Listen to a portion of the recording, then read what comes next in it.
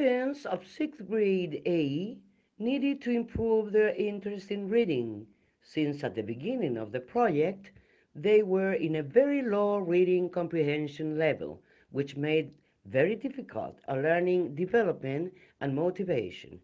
So they thought everything could change by modifying all school spaces, such as a lightful courtyard for reading.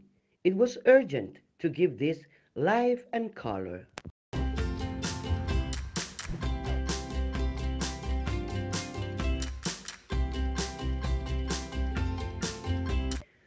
With a pencil in hand on a paper, they imagined a fully illuminated school with trees that told each other's dreams, with colorful spaces and charming walls.